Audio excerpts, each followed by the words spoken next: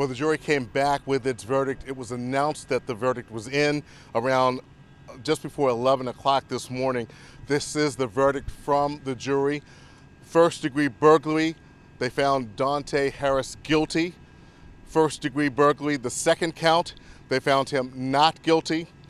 First-degree felony murder, this is the count dealing with the death of Officer Amy Caprio. They found Dawnta Harris guilty of that.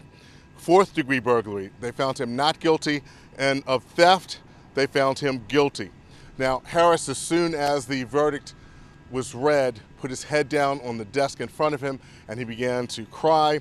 One of his family members ran out of the courtroom. She rushed out of the courtroom and yelled as she left the courtroom. The defense tells us that, as they've said all throughout this trial, that there are no winners in this case, that the defense felt that this was a tragic accident, that it was not deliberately done, the running over of Officer Caprio back in May of last year.